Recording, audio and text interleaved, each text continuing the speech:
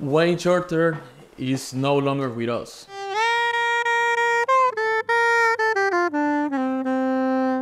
It really hurts for me, especially because last week I also, knew about that my main teacher, who was like a really big lover of Wayne Shorter music, he also passed away. Let's talk a little bit about Wayne Shorter, and I'm pretty sure that after this video, you're gonna consider him one of your heroes too. You can perceive yourself as a different musician, and you can see things maybe like from a different perspective. One of the biggest things that I noticed, right away when I listen to Wayne Shorter is that his tone is very similar to his voice.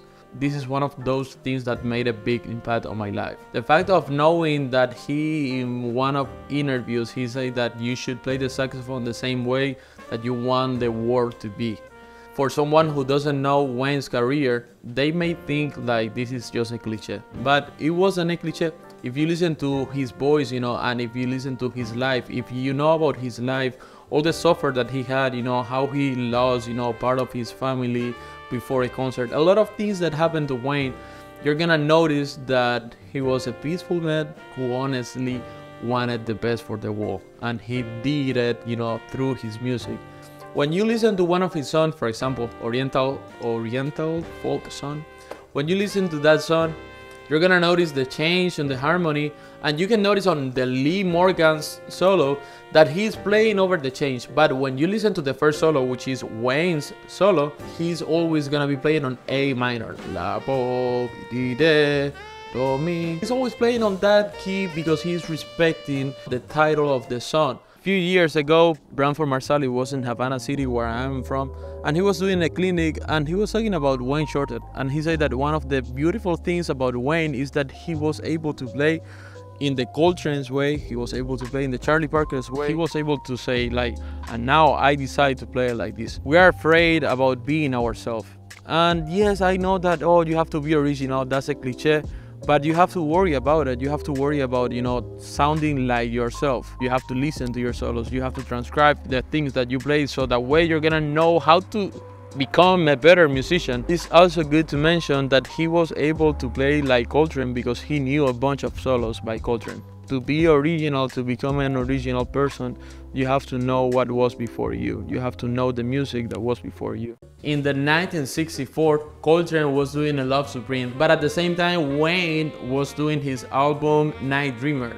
And actually, there is a lot of poetry if you think that right now he's living in the eternal dream.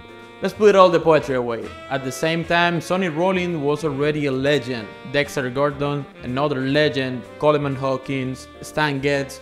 All these musicians, think about this. Joe Henderson at this time was recording Inner Urge. I don't know how to pronounce that exactly. Wayne was not the most virtuoso saxophone player, but he still knew that he had a message. He had a message for the future generations. He had a message for you and for me. Sometimes we are so hard in ourselves. And when I'm saying this, I'm not saying this because of you.